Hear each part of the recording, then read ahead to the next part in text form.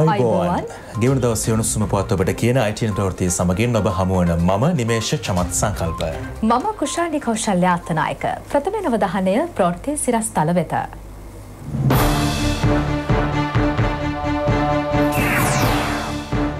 මඩුල් සිමදී අඩි 250ක ප්‍රපාතයකට පෙරළුණු බස් රථයේ සිටි නවයක් ජීවිතක්ෂයට නිවාස හෝ ව්‍යාපාර සැලසුම් සඳහා එක් දිනකදී අනුමැතිය දෙන්නයි ජනපතිගෙන් උපදෙස්. අජිත් ප්‍රසන්නගේ සියවසේ හෙළිදරව්ව. දැසිල්ගේ ගම්මන් පින්නගේ දෙකම තිබුණේ මංගාව. මගේ තාත්තිගේ කේස් එකත් ලස්සනට කරා. ඔය වගේ මාරකත් වශයෙන් සාදුජින් වැඩිස් කරලා දෙන්න. අපි ළඟ ඉන්නේ. මේක තමයි සියවසේ හෙළිදරව්. අයතුල්ලා කමේනි හඬා වැටෙයි.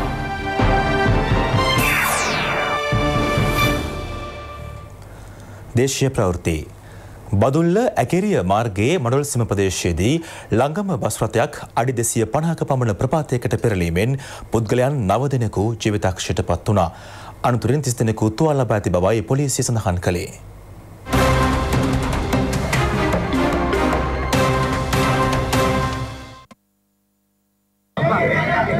බදුල්ල සිට ඇකිරිය දක්වා ධාවනය වූ මෙම බස් රථය අනතුරට ලක්වුණේ පස්වර නගරය පසුකර මාලිගාතැන්න ප්‍රදේශය හරහා ගමන් කරන අවස්ථාවේ. දැඩි වංගු සහ බැවුම් සහිත ප්‍රදේශයක් වන මෙම මාර්ගයේ ගමන් කරන අවස්ථාවේ බස් රථය මාර්ගයෙන් ඉවතර පැනීමත් සමග ප්‍රපාතයකට පෙරළී තිබෙනවා. අනතුර සිදුවන අවස්ථාවේ බස් රථය තුළ 45 දෙනෙකු පමණ ගමන් කර ඇති බවයි පොලිසිය ප්‍රකාශ කළේ. ජීවිතක්ෂයට පත් වූවන් අතර පාසල් ළමයින් 2 දෙනෙකුද වනවා. අනතුරින් තුවාල ලැබූ 30 දෙනෙකු පමණ පස්සර රෝහලට ඇතුළත් කෙරුණා. ඉන් කිහිප දෙනෙකු වැඩිදුර ප්‍රතිකාර සඳහා බදුල්ල මහ රෝහලට මාරු කර යවුණා.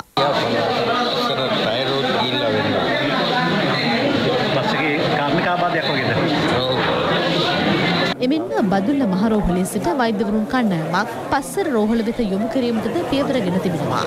සිද්ධිය සම්බන්ධයෙන් පොලිසිය වැඩිදුර පරීක්ෂණ සිදු කරනවා.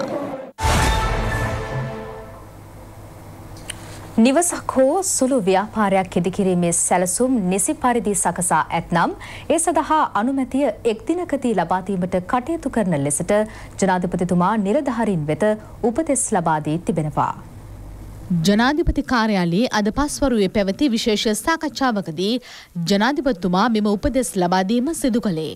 නාගරික සංවර්ධන ජල සම්පාදන හා නිවාස පහසුකම් අමාත්‍යාංශය යටතේ ඇති ආයතනවල නිලධාරීන් සමග මෙම සාකච්ඡාව පැවැත්වුණා. ඉදිකිරීම සඳහා සැලසුම් අනුමත කිරීමේදී පවතින දැඩි නීති රීති සහ කල්ගත වීම වැළැක්වීම සඳහා කටයුතු කරන ලෙසටද ජනාධිපතිතුමා උපදෙස් ලබා දී තිබෙනවා. නීති සරල කර ජනතාවගේ ගැටලු අවම කිරීම සඳහා රජය කටයුතු කළ යුතු බවයි ගෝඨාභය රාජපක්ෂ මැතිතුමා කියා සිටියේ. සැලසුම් අනුමත කිරීම සඳහා පළාත් පාලන ආයතන වෙත බලතල ලබා දීම කෙරෙහිද අවධානය යොමු වුණා. ජාතික භෞතික සැලැස්ම යාවත් කාලීන කළ යුතු බවයි මෙහිදී සඳහන් කෙරුණේ. පළමු වරට නිවසක් මිලදී ගන්නා අයෙකුට දීර්ඝකාලීන ණය සහ සහන පොලික්‍රම හඳුන්වා දීම පිළිබඳවද සාකච්ඡා කෙරුණා. ප්‍රාදේශීය වශයෙන් ආයෝජන අවස්ථා හඳුනාගෙන විදේශ ආයෝජකයන් ඒ සඳහා ආකර්ෂණය කර ගැනීමේ වැඩපිළිවෙලක් ආරම්භ කිරීමටද ජනාධිපතිතුමා මෙහිදී උපදෙස් ලබා දුන්නා. රට පුරා කුඩා නගර විධිමත් සහ අලංකාර ලෙස සංවර්ධනය කිරීමෙන් සංචාරක ආකර්ෂණය දිනාගත හැකි බවයි රාජපක්ෂ මැතිතුමා කියා සිටියේ. වෙරස් ගඟ ව්‍යාපෘතිය කඩිනම් කරන ලෙසද ජනාධිපතිතුමා උපදෙස් ලබා දුන්නා. කැලිකාසල කාබනික පොහොර බවට පත් කිරීම සඳහා කඩිනම් වැඩපිළිවෙලක් සකස් කිරීමේ වැදගත්කමද ජනාධිපතිතුමා අවධාරණය කළා.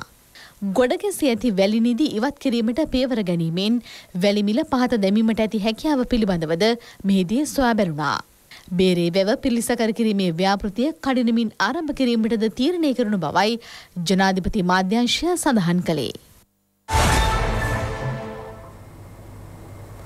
මෙරට නීති පද්ධතියටම නියෝජ්‍ය අමාත්‍යවරයෙකුව සිටියදී රංජන් රාමනායක මහතා සිදු කොට ඇති බලපෑම් පිළිබඳ දුරකථන සංවාද මෙවන විට දැඩි කතාබහට ලක්වමින් පවතිනවා. ඒ රංජන් රාමනායක මහතා විසින්ම පටිගත කරන ලද දුරකථන ඇමතුම් රැසක තොරතුරු හෙළිදරව් වීමත් සමගයි. ඒ පිළිබඳව ප්‍රථම හෙළිදරව් කළේ සිංහලේ සංවිධානයයි. Good evening. කොහමද මම නම්බරේ දාලා තියෙන්නේ. මේ හෙට අපිට good news එකක් එයිද bad news එකක් එයිද? good news එකක් එනවා සර් අනිවාර්යෙන්ම එනවා නේද උන්දල් අනේ ඒක ඔය ආයෙ වෙනස් කරන්න එපා අපි හිත කඩන්න එපා නෑ සර් දෙතිනේ ඒකයි කියන්නේ හැබැයි මැදේ කෙනා නිදාස් වෙන්න කියන්නේ අම්මට සිල් මැදේ කෙනා කියන්නේ යාම ඒක ප්‍රශ්නයක් නෑ අපිට දෙකක් තියෙනවා ඒකට උන් සුප්‍රීම කෝට් එකේ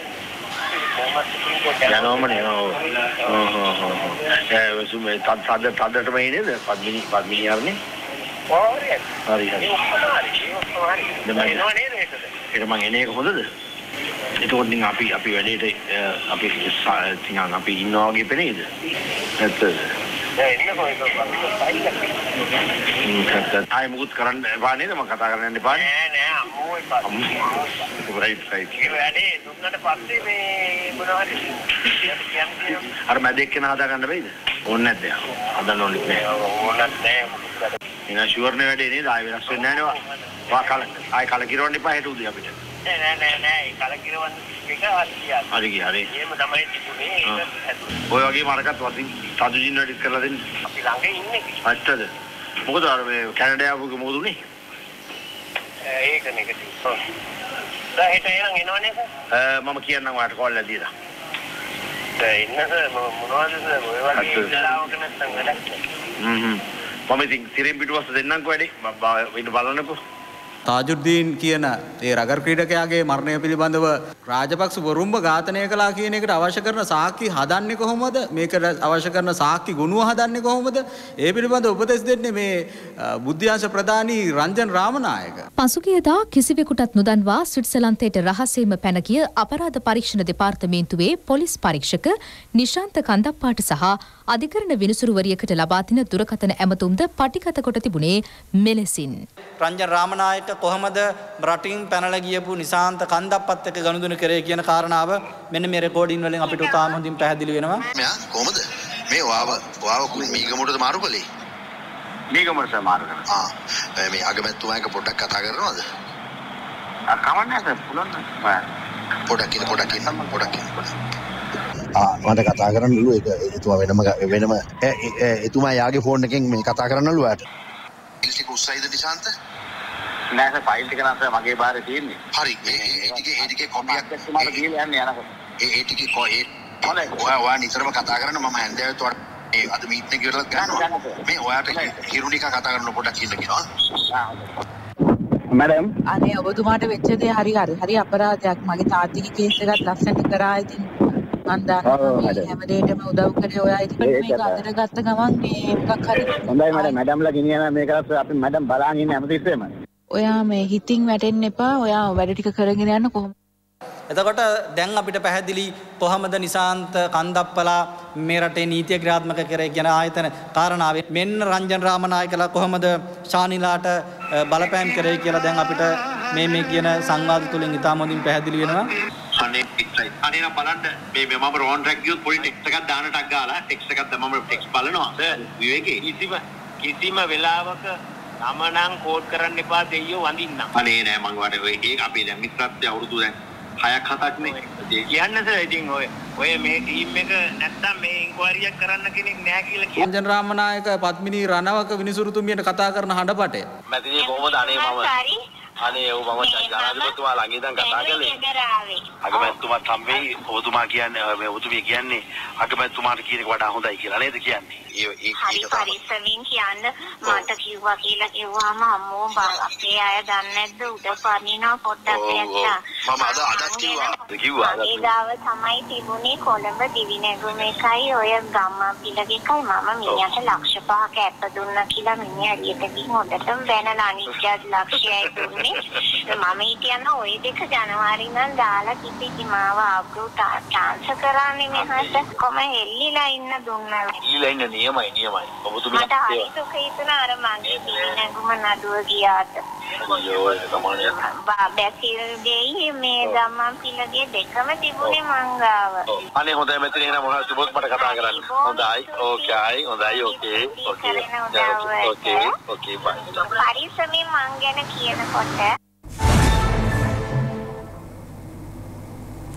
මේ අතර හිටපු නියෝජ්‍ය අමාත්‍ය රංජන් රාමනායක මහතා සහ මෙරට නීති ක්ෂේත්‍රයේ ඇතැම් නිලධාරීන් අතර සිදුවන මෙම දුරකථන සංවාදය සියවසේ හෙළිදරව්ව ලෙසයි මව්බිම වෙනුවෙන් රණවිරෝ සංවිධානයේ කැඳවුම්කරු මේජර් අජිත් ප්‍රසන්න මහතා පවසන්නේ. දුරකථන සංවාදයට සම්බන්ධ සියල්ලන්ට දැඩිව නීතිය ක්‍රියාත්මක කළ යුතු බවයි අද කොළඹදී මාධ්‍ය හමුවකට එක් වෙමින් ඒ මහතා කියා සිටියේ. එනිසා ශානි අබේසේකරව අද මත්තරමුට ගන්න. පද්මිනියෙන් රණවක ගුණතිලක හිටපු විනිසුරුතුමියව වහා මත්තරමුට ගන්න. එහෙම නොකරොත් අපිට අහන්න තියෙන්නේ කුමට මෙරට අධිකරණය නීති හා විනිසුරන්. රණවිරුවන්ව හිරේට දාන නඩු තීන්දුව දීපු විනිසුරුතුමියට රංජන් කතා කරලා තියෙනවා නම් ඒ හඬපටේ තියෙනවනේ. දැන් රංජන් රාමනායක මහත්තයා කතා කරලා තියෙන එහෙම SMS කෙනෙකුට නෙමෙයි. මහාධිකරණ විනිසුරු පද්මිනියෙන් රණවක ගුණතිලක විනිසුරුතුමියට. මේක තමයි සියවසේ හෙළිදරව්. පටිගත කරාට අපි එතුමාට ස්තුතිවන්ත වෙනවා. තුර මේක හරිම ගුජුප්සාජනකයි. මේ රටේ අධිකරණ විනිසුරුවරු ඇමතිවරුන් එක්ක කතා කරනවා කියලා දැනගන්න ලැබෙනවා කියන එක ඉතාම කනගාටුදායක තත්වයක්. අරලිගහ මන්දිරයේ දඩයම් ගුහාවක් බවට පත් කරගෙන තමයි මේ දඩයම් කරේ. එක්නැලිගොඩ නඩුව, ලසන්ත ඝාතන නඩුව. එතකොට ඉතාම පැහැදිලි අදාළ නඩුවල විනිසුරුවරුන්ට කතා කරලා තිබෙනවා රංජන් රාමනායක, චානි අබේසේකරලා. අපි සූදානම් මේ සියලුම සාක්ෂි අරගෙන රණවිරු දඩේම හරහා කොහමද ශානි අබේසේකරලා නිසාන්ත කන්දප්ප රටේ ආරක්ෂාව බිඳවට්ටලා සහරාල්ලට මේ රට පුපුරවන්න ඉඩ දැමුවේ කියලා. මේ අතර රංජන් රාමනායක මන්ත්‍රීවරයා අත්අඩංගුවට ගැනීම සහ හඬපට නිකුත් වීම සම්බන්ධයෙන් මාධ්‍ය මුඛයපයකදීම මෙලෙස අදහස් පළ කෙරුණා. මේක ඉතා පැහැදිලිව දේශපාලන පරිගැනීමට මේ සිදුවීම් කරන්න.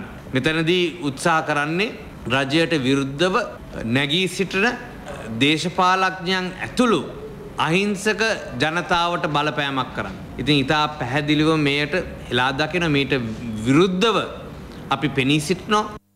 මගේ තාගට් එක තුමින් යවන එක. ಭಾರತගේ වයිස්ගේ තාගට් එක තුමින් යවන එක. ඉරුනිකාගේ තාගට් එක තුමින් යවන එක. ඉතින් ඒකට හේතුව මේ රංජන්ගේ දැන් රංජන් රාමනායකගේ බලාපොරොත්තුවත් හිරුනිකාගේ බලාපොරොත්තුවත් හිරුනිකාගේ අම්මගේ බලාපොරොත්තුවත් දුමින්ද සිල්වාව හිරගෙදර යවන්න. ශානි අබේසේකරගේ බලාපොරොත්තුවත් දුමින්ද සිල්වාව හිරගෙදර යවන්න. දේශපාලන දඩයන් කළා හිරගෙදර ඉන්න කී දෙනෙක් ඉන්නවා. අහිංසක ජීවිත කීයක් විනාශ වෙලා තියෙනවා. කවුද මේවට වග කියන්න වෙන්නේ? අපි ජනාධිපතිතුමාගෙන් ඉල්ලීමක් කරනවා, අගමැතිතුමාගෙන් ඉල්ලීමක් කරනවා. මේ හඬපට සම්බන්ධයෙන් ඊටාම මධ්‍යස්ථව වැඩ කරන පොලිස් නිලධාරීන් යොදවලා මේ සම්බන්ධයෙන් කටයුතු කරන්න පාර්ලි චම්පික හිටපු ඇමතිවරයා අප ලැබෙනවා. රාජසේනාරත්නට අප ලැබෙනවා. රංජන් රාමනායක අත්අඩංගුවට ගන්නවා, ඔහුට අප ලැබෙනවා. අධිකරණ තීන්දුවක්. අන්න ප්‍රජාතන්ත්‍රවාදය. අධිකරණයට බලපෑම් නොකිරීම. යහපාලන ආණ්ඩුවේ දේශපාලන ප්‍රතිවිරුද්ධවාදීන් දඩයම් කිරීමේ කාර්යභාරය බාර දීලා තියෙන රනිල් වික්‍රමසිංහ මහත්මයා විසින් රංජන් රාමනායකට කියන කාරණාව පැහැදිලි. එහි එක කාරණාවක් සඳහන් වෙනවා දුමින්ද සිල්වා මහත්මයා පව අත්අඩංගුවට ගන්න කටයුතු සිද්ධ කරලා තියෙන්නේ ඊටාම සැලසුම් සහගතව කියන කාරණාව. රංජන් රාමනායක මහත්තයාගේ ජංගම දුරකථනයෙන් කාටද කතා කරලා පටිගත කරලා තියාගෙන ඉන්නේ? එතුමා කතා කරන අපේ හාමුදුරනේ CID ගේ IP නිශාන්ත සිල්වා මහත්තයාට. කතා කරලා කියනවා මහින්දානන්ද අලුත්ගමගේ අත්අඩංගුවට ගත්ත හරිද? දැන් ලෑස්තිද ෆයිල් එක? ඔක්කොම හරිද? දැන් කොයි නඩුකාරයටද දාන්නේ? නඩුකාරයාගේ කාමරේ අංක මොකද්ද? නඩුකාරයාගේ නම මොකද්ද? ඔයා ගෙනියන්න මම දැන් නඩුකාරයට කතා කරනවා. මේ සියලු CD තැටි තියෙනවා අපේ ආණ්ඩුවේ. නාමල් රාජපක්ෂ මහත්තයා අත්අඩංගුවට ගැනීම සම්බන්ධයෙන් ජොන්සන් ප්‍රනාන්දු මහත්තයා අත්අඩංගුවට ගැනීම සම්බන්ධයෙන් පැහැදිලිව මේ හඬපටේ කියනවා එන්නවා ගන්න ජොනීව ගන්න ඒගොල්ලෝ ගත්තා. එතකොට මේවා ගන්නකොට නඩුකාරවරුන්ගේ දුරකථන වලට කවුරු හරි කතා කරාද? කරුණා කරලා මේව සුද්ධ කරන්න ඕනේ කොලක ඉඳලා. එදා කිව්වේ මහින්ද රාජපක්ෂලා තමයි අධිකරණයට කතා කරා කියලා. දැන් මේ කවුද කතා කරලා තියෙන්නේ? අද ඔප්පු වෙලා තියෙනවා. මීට කලින් හිටපු සොලිසිටර් ජෙනරල්වරු, හිටපු අල්ලස් කොමිසමේ අධ්‍යක්ෂ ජෙනරල්වරියන්, ඒ වගේම හිටපු ජ්‍යෙෂ්ඨ නියෝජ්‍ය පොලිස්පතිවරු පාපොච්චාරණ කරමින් Taman දේශපාලන බලපෑම් මත දේශපාලන විරුද්ධවාදීන් දඩයමට සම්මාදම් වුණාය, නැත්නම් සම්මාද වෙන්න කියලා බල කළාය කියලා ප්‍රසිද්ධ කරා. ඒ සෑම අවස්ථාවකම පසුගිය ආණ්ඩුවේ දේශපාලකයෝ ඒක ප්‍රතික්ෂේප කරමින් නිවේදන නිකුත් කරා. ඔන්න දැන් සාක්ෂි එළියට ඇවිල්ලා තියෙනවා. ඒ භයානක දේශපාලන විරුද්ධවාදීන් මර්ධනයට අධිකරණය සහ පොලිසිය භාවිතා කළ ආකාරයට අවශ්‍ය ප්‍රබල සාක්ෂි පොලිසියට ලැබුණා. මෙදා පුටේ නම් රංජන් විතරක් නෙවෙයි, රංජන්ට උඩින් හිටිය අයත් අමාරුවේ වැටලා ඉවරයි කියන එක අපි රටට දැනුම් දෙනවා. නැවතත් ප්‍රවෘත්ති. පසුගිය ආණ්ඩුවේ වංචා දූෂණ 10ක් පිළිබඳව 2017 වසරේදී අල්ලස් හෝ දූෂණ චෝදනා විමර්ශන කොමිසම වෙත කළ පැමිණිල්ල සම්බන්ධයෙන් වසර 3ක් පුරා නිසි අවධානයක් යොමු නොවූ බව පාර්ලිමේන්තු මන්ත්‍රී උදය ගම්මන්පිල මහතා පවසනවා. මෙම පැමිණිල්ලට අදාළ විමර්ශන සඳහා ප්‍රකාශයක් ලබා දීමට අද පැමිණි අවස්ථාවේදී ඒ මහතා මාධ්‍ය වෙත මෙලෙස අදහස් දැක්වුවා. පසුගිය ආණ්ඩුවේ ප්‍රධානතම වංචා දූෂණ 10ක් පිළිබඳ අපි අල්ලස්සෝ දූෂණ විමර්ශන කොමිෂන් සභාවට පැමිණිලි කරා. ඒ දූෂණ 10 තමයි টොප් 10 යනුවෙන් අපි හඳුන්වලා මේ টොප් 10 කියන පොතක් වශයෙන් මුද්‍රණය කළ ප්‍රසිද්ධ කරේ. මම අල්ලස් කොමිසමට පැමිණිල්ල කරේ 2017 පෙබරවාරි 15 වුණත් කිසිම මීක් කියලා සද්දයක් තිබුණේ නැහැ. වසර 3කට පස්සේ අල්ලස් කොමිසම සුවනින්දෙන් අවදි වෙලා රවි කරුණානායක අමාත්‍යවරයාගේ දූෂණ පිළිබඳ මාකල පැමිණිල්ල විමර්ශනය කිරීමට තීරණය කිරීම පිළිබඳ අපි සතුටු වෙනවා. මේ පිළිබඳව කඩිනමින් අල්ලස් කොමිසම කටයුතු කරා කියලා බලාපොරොත්තු වෙනවා. සංස්කෘතික දෙපාර්තමේන්තුව යටතේ පවතින සිංහල ශබ්දකෝෂ සම්පාදන ආයතනය විශ්වවිද්‍යාල විද්‍යායතනයක් බවට පත් කිරීමට කටයුතු කරන බව අමාත්‍ය බන්දුල ගුණවර්ධන මහතා පවසනවා. එහි නිරීක්ෂණ චාරිකාවක නිරත වෙමින් මේ මහතා මේ බව ප්‍රකාශ කළා. සිංහල ශබ්දකෝෂ සම්පාදන ආයතනයට සම්බන්ධ විද්වත් කමිටුවක් පත් කිරීමට සහ එහි ඇති සම්පත් සුරක්ෂිත කිරීමට බලාපොරොත්තු වන බවද අමාත්‍යවරයා මෙහිදී ප්‍රකාශ කර සිටියා. මෙම ආයතනයේ කතෘ මහාචාර්ය ගාමිණී දෑල බණ්ඩාර මහතා සහ නියෝජ්‍ය කතෘ ආචාර්ය පූජ්‍ය පොල්ගස්වත්තේ පරමානන්ද ස්වාමීන් වහන්සේ ඇතුළු පිරිසක් මෙම අවස්ථාවට එක්ව සිටියා. මේ ආයතනයේ විශ්වවිද්‍යාල විද්‍යායතනයක් ලෙස උසස් මට්ටමට පත් කිරීම සඳහා ඒ සඳහා වෙන විද්වත් කමිටුවක් පත් කරලා උසස් මට්ටමට ගොඩනංවන්නට අපි බලාපොරොත්තු වෙනවා. විදේශ භාෂාවන් සම්බන්ධයෙන් විශේෂිත විශ්වවිද්‍යාලයක් රට තුල පිහිටවන්නට සැලසුම් කරලා තිබෙනවා. සිංහල දෙමළ ඉංග්‍රීසි භාෂා පමණක් නෙමේ ජපන් භාෂාව, කොරියන් භාෂාව, චීන භාෂාව, ප්‍රංශ භාෂාව ඇතුළු ජීවනෝපාය සහ රැකියා අවස්ථාවන් ලබා ගන්නට පුළුවන් ආකාරයේ භාෂා විශ්වවිද්‍යාලයක් පිහිටවන්න බලාපොරොත්තු වෙනවා. එළඹෙන මැතිවරණයේදී ශක්තිමත් රජයක් පිහිටුවීම වෙනුවෙන් ශ්‍රී ලංකා පොදුජන පෙරමුණ ක්‍රියාත්මක වන බව අමාත්‍ය ජොන්ස්ටන් ප්‍රනාන්දු මහතා පවසනවා. එම පෙරමුණට අනුබද්ධිත වාණිජ්‍ය කර්මාන්ත හා සේවා ප්‍රගතිශීලී සේවක සංගමේ වරාය ශාඛාව විවෘත කිරීමේ අවස්ථාවට එක් වෙමින් අමාත්‍යවරයා එම අදහස් පළ කළා.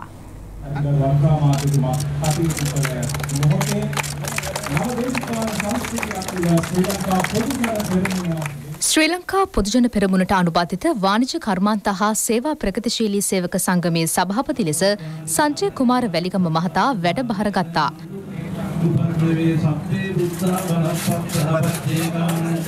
සේවක සංගම් වරාය ශාඛාව පිහිටුවීම සන්තුහන් කරමින් අමාත්‍යවරයා මෙහිදී සමරු සටහනක්ද තැබුවා.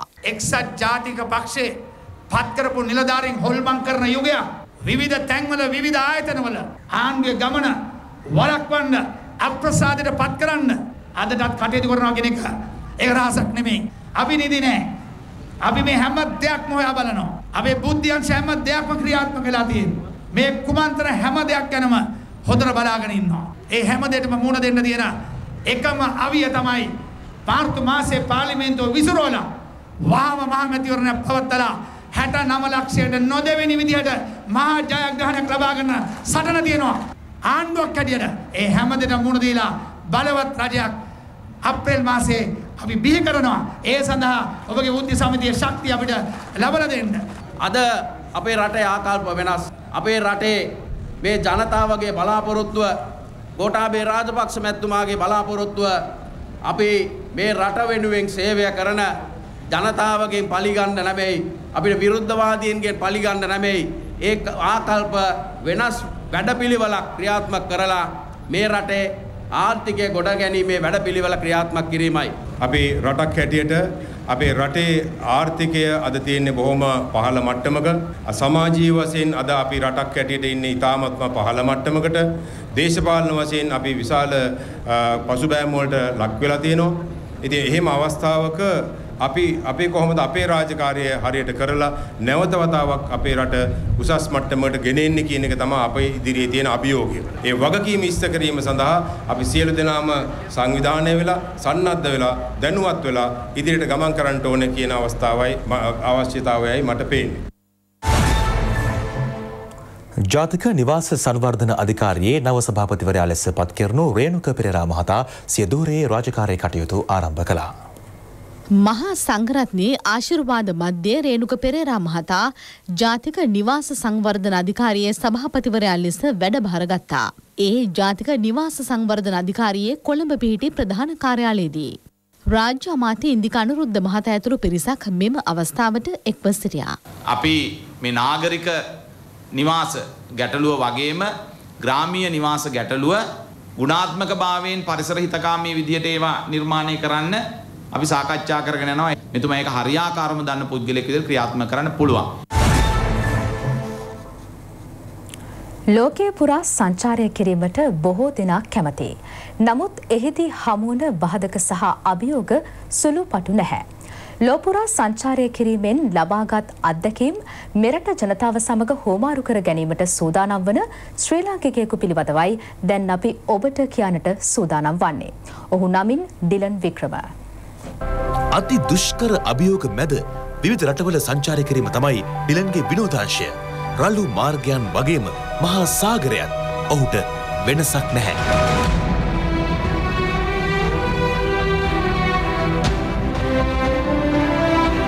ඇතැම් විට තම ජීවිතය පවා අවධානමට ලක් කරමින් ඔහු තමන්ගේ අරමුණ වෙත ළඟා වෙනවා.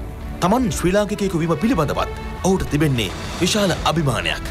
මෙලෙස ලෝපුරා යමින් අත්දැකීම් එකතු කරගන්නා ඩිලන් වික්‍රමගේ මීළඟ අරමුණ තමයි අභියෝග හමුවේ කඩා වැටෙන සිත්වලට යළිත් නැගිටින්නට අත්වැළක්වීම. හෙට පස්වරු 2 සිට කොළඹ පදනම් ආයතනයේදී ඔබත් සමග තම අත්දැකීම් බෙදා ගැනීමට මේ අපූරු සංචාරකයා සූදානම්. 7 වෙනිදා මම මේ මගේ වැඩමුළුවෙන් මම බලාපොරොත්තු වෙන්නේ ඇතිම අපි ජීවිතේ අත්දැකීම් තුලින් අපි කොහොමද අපේ ජීවිතේ තව ශක්තිමත් කරගන්න පුළුවන් කියන පණිවිඩයයි. මම ආරාධනා කරනවා ඔබ සියලු දෙනාටම එදාට පදනම් ආයතනයේට එන්න කියලා.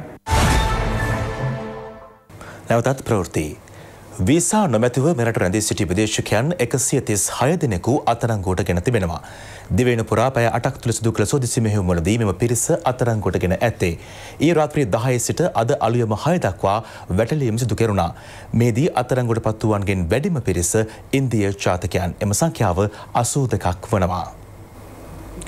හපුතලේ තඹපිල්ල ප්‍රදේශයේදී සිදු වූ ගුවන් අනතුරෙන් ජීවිතක්ෂයට පත් වූ නායක ගුවන්පත LAC හෙට්ටිආරච්චි සහ සැරයන් DW කුමාර යන විරුවන්ගේ දේහයන් පිළිබඳ අවසන් කටයුතු අද සිදු කෙරුණා. හපුතලේ අයිස්පිල්ල ප්‍රදේශයට ගුවන් හමුදාවට අයත් Y12 යානය කඩා වැටීමෙන් එහි නියමු බුද්ධිවී බැද්ද සහ ගුවන් නියමු බලපන්ති නායක ලංකාපුර කුලතුංග නායක ගුවන්බට LAC හෙට්ටිආරච්චි සහ සැරයන් DW කුමාර යන විරුවන් ජීවිතක්ෂයට පත් වුණා. හඳුනා ගැනීමේ විශේෂ පරීක්ෂණ වලින් අනතුරුව සිරුරු ඥාතින් වෙත බහර කෙරුණා. අනතුරෙන් මියගිය නායක ගුවන්බට LAC හෙට්ටිආරච්චි විරුවාගේ දේහය මාතර තෙලිජ්ජවල පිහිටි නිවසේ තැන්පත් කර තිබූ අතර දේහය පිළිබඳ අවසන් කටයුතු අද සිදු කෙරුණා.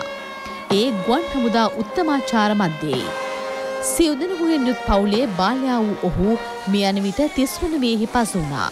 හෙට්ටිආරච්චි විරුවා ආධුනික සෙබළෙකු ලෙස ගුවන් හමුදාවට බැඳුනේ 2009 වසරේදීය. අනතුරෙන් මියගිය සැරයන් DW කුමාර ගුවන් හමුදා ආචාර මැද්දේ දේහය සුසාන භූමිය වෙත රැගෙන යාමෙන් පසු ආචාර වෙඩිමුර සහිතව අවසන් කටයුතු සිදු කෙරුණා. DW කුමාර විරුවාගේ හිස් වැසුම් සහ ගුවන් හමුදා ඇඳුම් කටල බිරිඳ වෙත බහර දීමට සිදු කෙරුණා.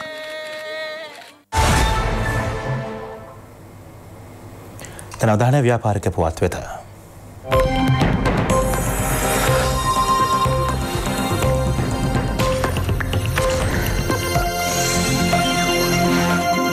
ජාතික ඉතිරිකිරීමේ බැංකුවේ නව සභාපති ලෙස කේශිලා ජයවර්ධන මහත්මිය වැඩබහර ගත්තා. පේරාදෙණිය විශ්වවිද්‍යාලයේ දේශපාලන විද්‍යාව පිළිබඳ උපාධිධාරීවරයෙකු වන ඇය විශ්වවිද්‍යාලයේම කතිකාචාර්යවරියක ලෙස සේවය කර තිබෙනවා. කඳුරට සංවර්ධන බැංකුවේ සහ ප්‍රාදේශීය සංවර්ධන බැංකුවේ හිටපු සභාපතිවරියක ලෙස බැංකු ක්ෂේත්‍රයේ දශකයකට වැඩි කාලයක අත්දැකීම් ඇය සතුයි. මේ අතර ජාතික ඉතිරිකිරීමේ බැංකුවේ නව වසරේ වැඩ ආරම්භ කිරීමේ ප්‍රධාන උත්සවය කොල්ලුපිටිය එම මූලස්ථානයේදී පැවැත්වුණා. බැංකුවේ ප්‍රධාන විධායක නිලධාරී ධම්මික පෙරේරා මහතා ඇතුළු නිලධාරීන් සහ කාර්ය මණ්ඩලය ඊට එක්ව සිටියා. නව අවුරුදු උදාව සමග ලංකා බැංකු මුලස්ථානයේදීද රාජ්‍ය සේවා ප්‍රතිඥාව ලබා දී වැඩ ආරම්භ කිරීම සිදු කෙරුණා. ඒ සර්ව ආගමික වතාවත් වලින් අනතුරුවයි. බැංකුවේ මහා කළමනාකරණ සෙනරත් බණ්ඩාර, නියෝජ්‍ය මහා කළමනාකාර මානව සම්පත් KED සුමනසේකර යන මහතුරුන් ඇතුළු කාර්ය මණ්ඩලය මෙම අවස්ථාවට එක්ව සිටියා. නිපෝන් තීන්ත සමාගම මගින් වැලිකඩ බන්ධනාගාර පරිශ්‍රය ආලේප කිරීම සඳහා තීන්ත ප්‍රදානය කිරීම එම බන්ධනාගාර පරිශ්‍රයේදී පැවැත්වුණා. අමාත්‍ය නිමල් සිරිපාලද සිල්වා, නිපෝන් පේන්ට්ස් ලංකා පුද්ගලික සමාගමේ සාමාන්‍ය අධිකාරී නේවත්ත අබේසිංහ යන මහතුරුන් ඇතුළු පිරිසක් මෙම අවස්ථාවට සහභාගී වුණා.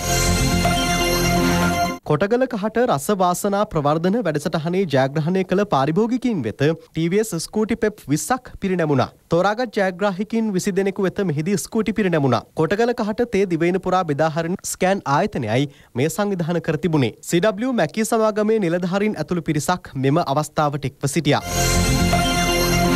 සිංහ ෆිනෑස් ආයතනයේ 39 වන ශාඛාව කළුතර දකුණ ප්‍රදේශයේදී විවෘත කෙරුණා. එහි ප්‍රධාන විධායක නිලධාරී තුෂාන් අමරසූරිය, ප්‍රධාන මෙහෙයුම් නිලධාරී ඉමාන් පෙරේරා යන මහතුරුන්ගේ ප්‍රධානත්වයෙනුයි නව ශාඛාව විවෘත කෙරුණේ.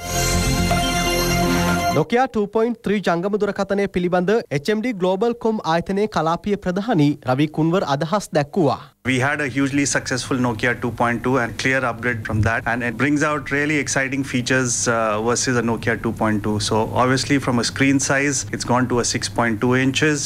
We have a 2-day battery life, up to 4,000 milliamperes of battery, so you can continue using the phone for almost up to two days kind of a time frame. We've kind of upgraded the camera. It's now coming with 13 plus 2 megapixel camera, and obviously you have the selfie spot of 5 megapixel camera.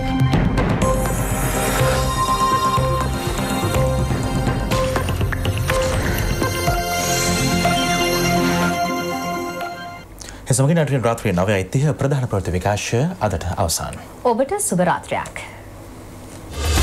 www.itnnews.lk